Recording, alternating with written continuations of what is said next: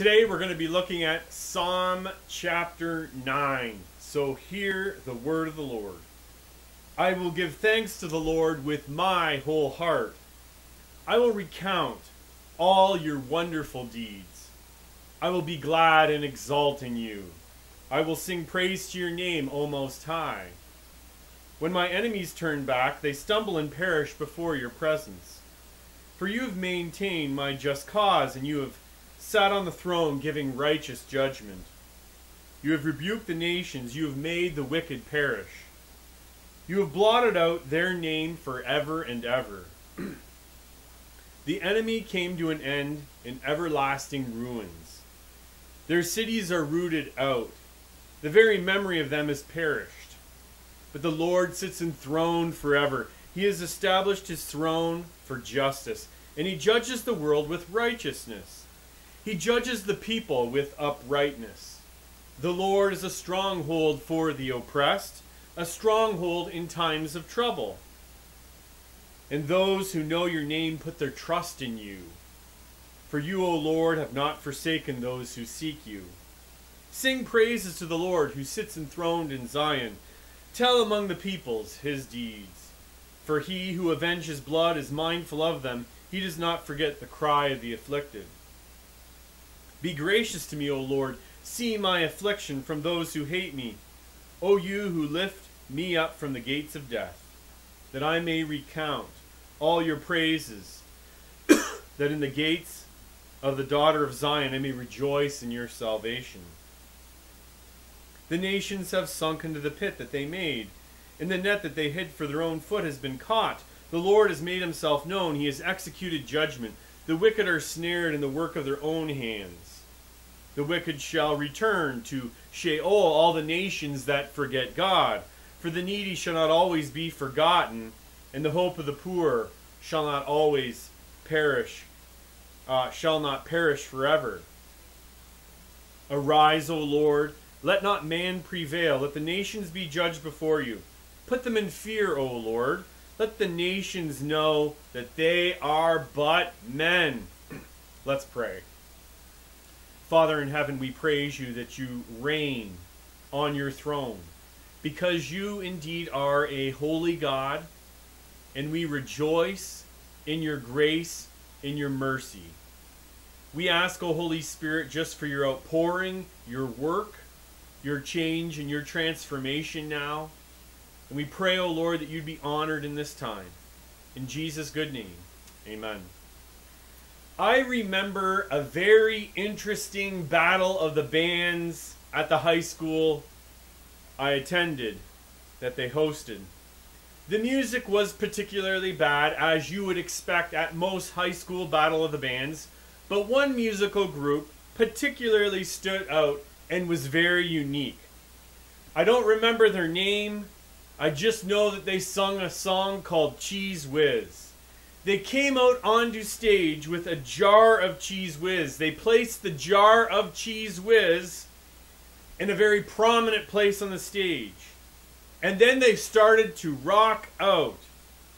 The lyrics were, I love Cheese Whiz, I love Cheese Whiz. And they sung this song, this phrase, I love Cheese Whiz, over and over again with a distorted guitar riff and kind of out of sync drumming.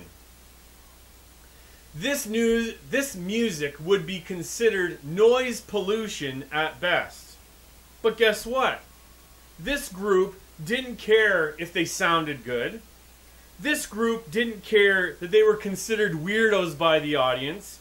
This group didn't give a hoot about what anybody thought about them. All they cared about was that people knew that they loved Cheese Whiz.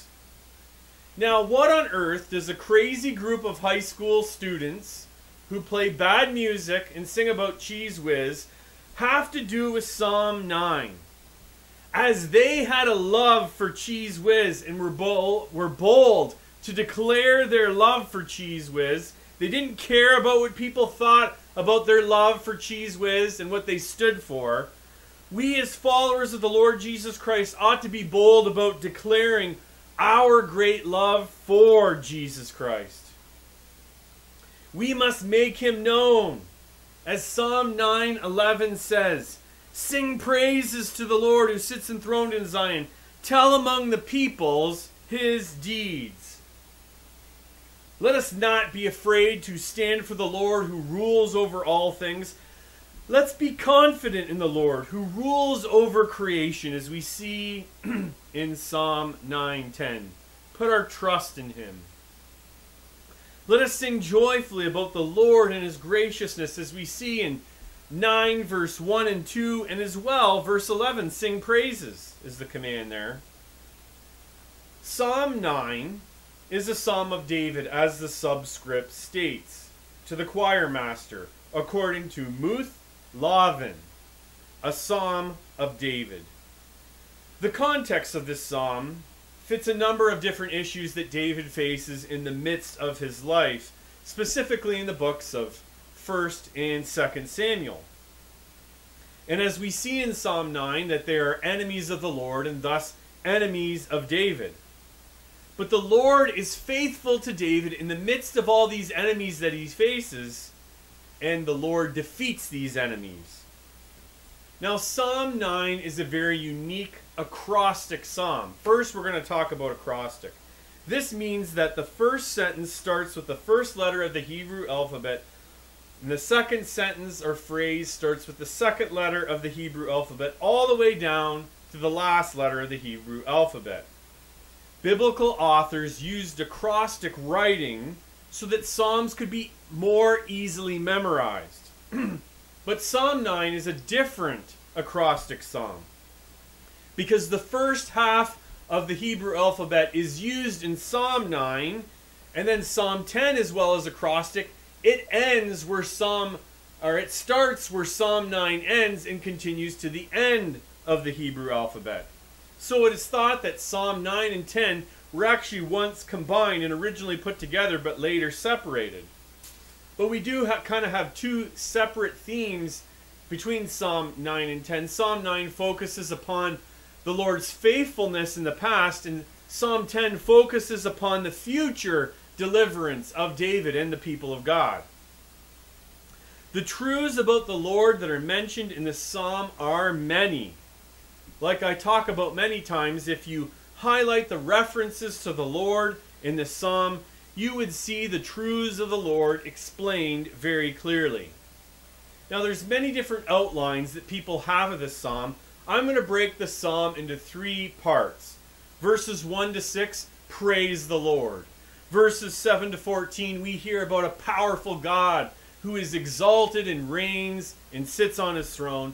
In verse 15 to 20, prevail over the wicked. The Lord prevails over the wicked. So let's look at this first section. Verse 1 to 6. Praise the Lord. Where you see what David is doing. I'll give thanks to the Lord. I'll recount all your wonderful deeds. I will be glad. I will exalt in you. I will sing praises to your name, O Most High God. This psalm starts out like many of the psalms do, with either a call to praise or the psalmist telling you that he is praising the Lord. And note that there are 5 verbs here to describe worship to the Lord. What does joyful worship look like? Psalm 9, 1 to 2 tells us. We see complete joy in the Lord for who he is and what he has done. Let's look at that first command. I will give thanks. David is thankful to the Lord. But David is really thankful because David says that he will give thanks to the Lord with his whole heart. This is not a half-hearted thankfulness or only verbal, said with the mouth, not with the heart. With David's everything, he gives thanks to the Lord. Number 2, he says, I will recount. This is actually the Hebrew word to write. But in this context, it refers to recounting. David, while he's thankful, he reflects, he remembers all the wonderful deeds of the Lord.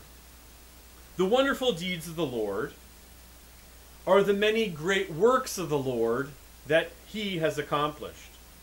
The Lord is a sovereign creator over the universe. He spoke and all creation came out of nothing. That's a wonderful deed of the Lord.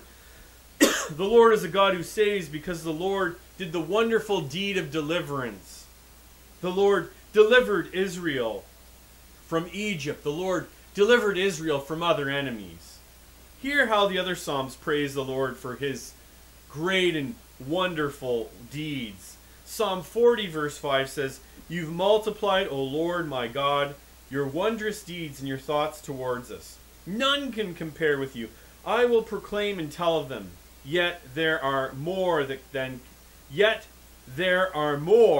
can be told." In Psalm 86 verse 10, "For you are great," God's great, "and you do wondrous things," or wondrous deeds.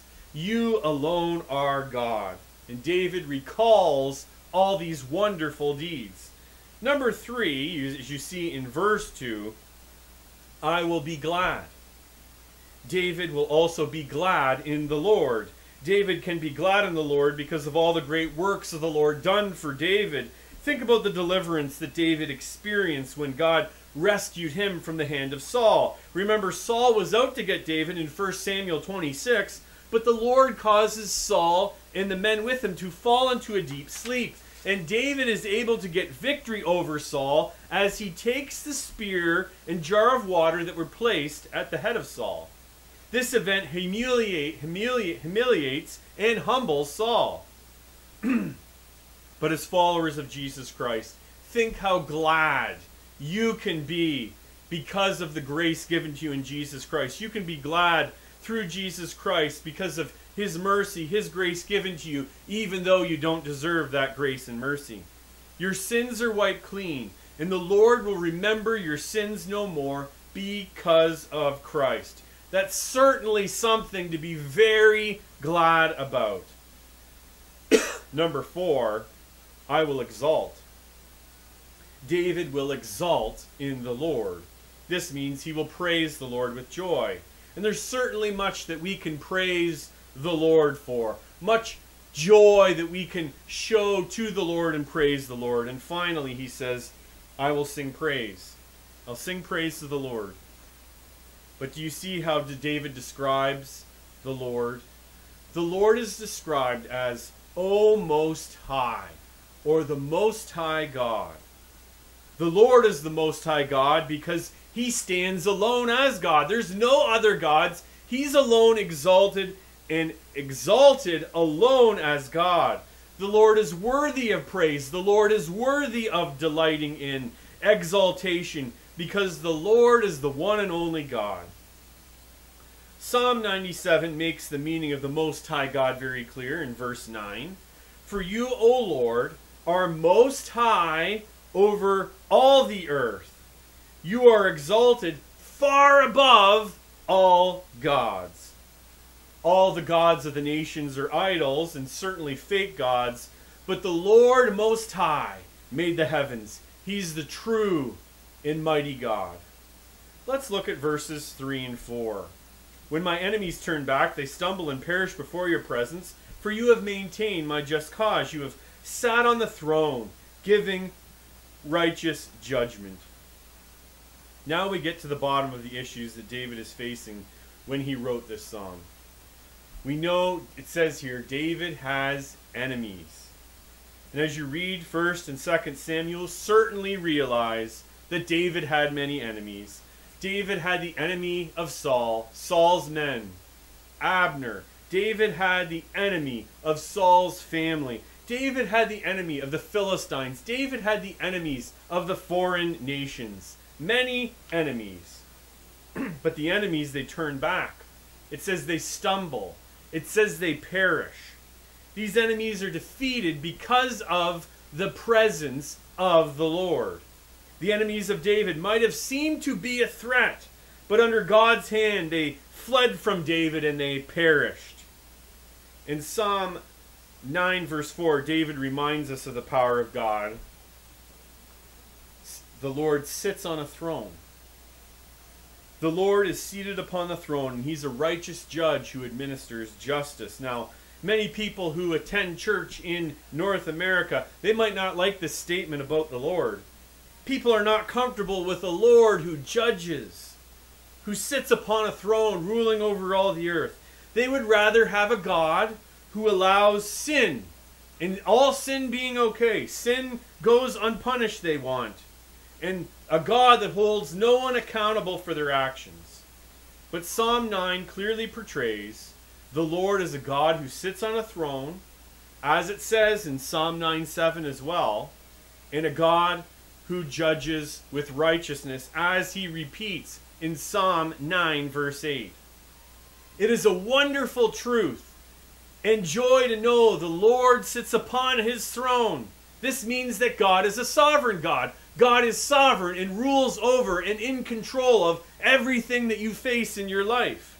Some professing Christians don't like this idea of a sovereign God, and I just cannot figure out why. Why would you disregard God and his greatness, God and his glory, God and his word? Why would you think that you're the master of your own fate? Let us not disregard the greatness of God. And let us not certainly think so highly of ourselves that we think that we're the master of our own fate and the captain of our souls. The Lord is enthroned in heaven, and he rules over all creation. Hear what David says in Psalm 103 about God's rule. Psalm 103 verse 19, the Lord has established his throne in the heavens, and his kingdom rules over all. Let's look at verses 5 and 6 of chapter 9 of the Psalms. You've rebuked the nations, you've made the wicked perish, you've blotted out their name forever and ever. The enemy came to an end in everlasting ruins. Their cities you rooted out. The very memory of them has perished. In Psalm 9, verse 5 to 6, we see the fate of the wicked, and David doesn't mince any words. The nations are rebuked by the Lord. They're confronted. The nations perish before the Lord. They are no more. The nations have their names blotted out forever. This means that the memory of them will be gone forever. The nations will come to an everlasting ruin. The Lord will have them destroyed forever. The nations' cities will be rooted out. This means that their cities will be destroyed. The nations will have the memory of them perish. They will be remembered no more. Because the Lord is a righteous, sovereign judge, he punishes his enemies who reject them and who live without reference to him or reverence to him.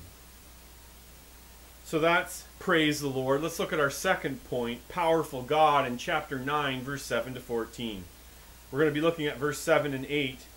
But the Lord sits enthroned forever. He established his throne for justice. He judges the world with righteousness. He judges the people with uprightness. In Psalm 9:7, there's a but. So he's contrasting the fate of the wicked, that they will end, contrasting that with the eternality of the Lord, with the Lord being eternal. That the Lord is an eternal God. He rules forever. The wicked, they're going to perish. They're not going to last long. Like other psalms, they'll fade like the flowers or fade like the grass. But the Lord is enthroned forever. The rule of the Lord is not just in Old Testament times. The rule of the Lord is just not in New Testament times. The rule of the Lord is eternal. Always and forever, the Lord will be reigning and ruling. This means that God has always been a sovereign God. God is presently a sovereign God. And God will always in eternity be a sovereign God. The Lord has established his throne and he rules forever. Next, in verse 8, we see that the Lord is a God of justice. Judges the world with righteousness and the peoples with uprightness. We have a hard time understanding this truth about God judging with righteousness and uprightness, as David declares here in Psalm 9:8. It's difficult because we see so many unjust judges and unjust rulings in our North American context. For instance, Walgreens is a pharmacy chain in the United States, and it has had to close many stores in urban locations because there is just so much theft that the company cannot make any money. Because of all the theft, the company cannot be profitable and cannot make money. Walgreens is being forced to move out of these urban centers. We see looting, people looting in Walgreens, and these videos go viral and nobody does a thing about it. And if they're charged, the perpetrators are not given any justice. And we see that. Well, you can just go in and rip off a store. Nobody cares, just take it. But this is not how the Lord rules and judges. He rules over all the earth. He will hold people accountable to their actions, and he will punish wickedness, as we see clearly in this psalm and the rest of the Bible.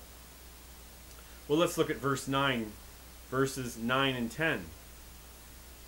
The Lord is a stronghold for the oppressed, a stronghold in times of trouble, and those who know your name put their trust in you. For you, O Lord, have not forsaken those who seek you. Someone might think that Psalm 9 is a very negative psalm, but we see the grace of God all throughout Psalm 9. Psalm 9:9, the Lord is a refuge, a stronghold and security. In times of trouble, the people of God can find safety under the shelter of the Lord, who rules over all creation. And in Psalm 9:10, we see how the people of God ought to respond to the Lord, since he's a safe refuge. First, we must trust the Lord. We can trust the Lord because he's a faithful Lord. Trusting the Lord means you have confidence in the Lord and in his character. But next it says we must seek the Lord. Seeking the Lord means that we pursue God and his goodness, and we can embrace and have confidence in this promise here in 9 verse 9, that those who have confidence and pursue the Lord, who seek the Lord will not forsake them. Now let's close this section off at looking at 11 to 14. Sing praises to the Lord who sits enthroned in Zion. There's the third time that the Lord is described as being enthroned. Tell among the people his deeds. For he who avenges blood is mindful of them. He doesn't forget the cry of the afflicted. Be gracious to me, O Lord. See my affliction from those who hate me. O you who lift me up from the gates of death, that I may recount all your praises, that in the gates of the daughter of Zion I may rejoice in your salvation. David calls these people to sing praises to the Lord. He praises the Lord. Now he calls the people of God to join together to sing praises to the Lord. And the reason we're to sing praises to the Lord is because of his greatness. Where is the Lord? He is seated, enthroned in Zion. Because the Lord is a sovereign God and a ruler over all things, we must praise the Lord. David also commands the people of God to tell the peoples who are the nations the deeds of the Lord. And in verse 13, David says, be gracious to me. David cries out to God for mercy. David is in trouble with those who hate him and seek to kill him, but David knows the grace of God, and therefore he can seek grace and mercy from God. How can you seek mercy from God? Because the Lord is merciful and gracious. The reason why David cries out to God for mercy is so that he can tell of the great works of God among the people of God. So we had praise the Lord, powerful God who reigns on the throne. This final point, looking at verses 15 to 20, prevail over the wicked. Verse 15 and 16, the nations have sunk into the pit they've made, into the net they hid. Their own feet has been caught. The Lord has made himself known. He has executed judgment. The wicked are snared in the works of their own hands. Much like Psalm 37 and 57, the wicked set out to harm people, but they ended up experiencing the harm they wish to inflict on others. They sink into the pits they've made. They sink into the nets they have hid. Their feet have been caught. Now imagine up here in the north, setting a trap or a leg snare for a bear, and then you get stuck in the trap. This is what happens to the wicked. But the Lord has made himself known, and he brings judgment. The judgment continues in verse 17 to 18. The wicked shall return to Sheol, all the nations that forget God. For the needy shall not always be forgotten, and the hope of the poor shall not perish. The fate of the wicked is Sheol, which in this context is a place of divine judgment. But there's hope that the needy and the poor will not perish. They will not be forgotten. And this psalm ends in verse 19 to 20 with the plea to the Lord, "Arise, O Lord. Let not man prevail. Let the nations be judged before you. Put them in fear, O Lord. Let the nations know that they are but men." This psalm ends with David asking the Lord to arise or rise up. David's concern is that sinful people would not prevail over the nations. David prays that the nations would be judged by God. David asks that the nations be put in fear. David asks these sinful nations would know, but they are but men. David is asking God that the prideful and sinful nations would see the holiness of God, the righteousness of God, and the judgment of God. David asks that these enemies would see that what they truly are. They're only human, that they would see God as He truly is, the holy, sovereign, and eternal God. Well, how does this psalm apply? First, we want to focus and apply what the holiness of God means. Some of these psalms challenge people's view of God. I know for a fact that many Canadians would not be comfortable in how the Lord is described here. The Lord is exalted as a sovereign king who rules over the earth. He's holy. He's in heaven. Look at verse 4. "You have sat on your throne, giving righteous judgment." Verse 7. "The Lord sits enthroned forever. He has established His throne for justice." And the Lord is exalted as a righteous God who executes justice on those who reject Him. Verse 8, He judges the world in righteousness. He judges the people with uprightness. And we see the fate of the wicked all throughout this psalm. The wicked don't prevail. They're just men. We must know that when we sin against God, we're sinning against His holiness and His majesty. When we read the Old Testament and the New for that matter, we're struck with God's greatness. I just finished 1 Samuel, and I've been struck with the holiness of God. The book really starts out, the first reference to the holiness of God is 1 Samuel 2 verse 2, where Hannah prays and says, "There's no one holy like the Lord." And she is not lying. You see the holiness of God from God's judgment on the false god of Dagon to the people of Beth Shemesh who look into the Ark of the Covenant, from the sons of Eli who make light of the offerings of the Lord. You see the holiness of God. She does not lie, Hannah. R.C. Sproul helps us understand our sin condition in light of the holiness of God. He writes, "Sin is cosmic treason. Sin is treason against a perfectly pure sovereign. It is an act of supreme ingratitude towards the one to whom we owe everything, to the one who has given us life itself. We are saying no to the righteousness of God. We are saying, God, your law is not good. My judgment is better than yours. Your authority does not apply to me. I am above and beyond your jurisdiction. I have the right to do what I want to do, not what you command me to do." When we sin, we've sinned not only against a God of love, but a God of holiness.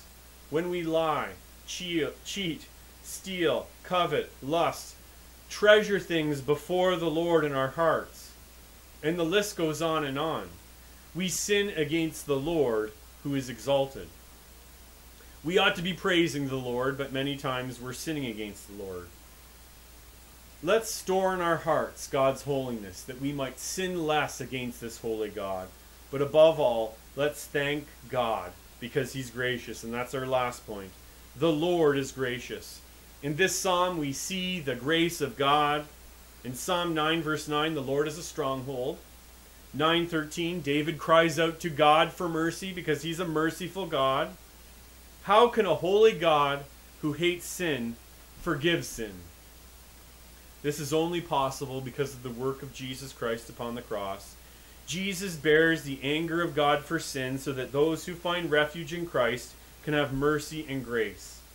Today, if you're outside Jesus Christ, know that apart from Christ, your fate is the same as the fate of the enemies of God in Psalm 9. In fact, if you're outside of Jesus Christ and rejecting Jesus Christ, you are an enemy of God. You need to see where your sin will lead you, away from God's presence, for eternity. And look to Christ and seek his grace. See the grace of God that is offered to you freely because of Christ's work. Hear what Peter says about Christ's work. Knowing that you are ransomed from the futile ways inherited from your forefathers, not with perishable things such as silver or gold, but with the precious blood of Christ, like that of a lamb without blemish or spot. Christ Jesus saves completely, even from the deepest, darkest sins. If you're already in Jesus Christ and have experienced his grace, this psalm gives us direction. Praise the Lord. Give thanks to the Lord. Recount the deeds of the Lord. Be glad and exult in the Lord, and sing to the Lord Most High. Be joyful in what the Lord has done for you. I know a complaining spirit has swept across the country, in our culture. But let's ponder and treasure the wonderful grace of Christ given to us. Sing praises, exalt the Lord, his great and awesome name. Tell the deeds of the Lord among the peoples. Use the voice that you have to praise the Lord and tell of the great deeds of God Most High. Thanks for watching, and God bless.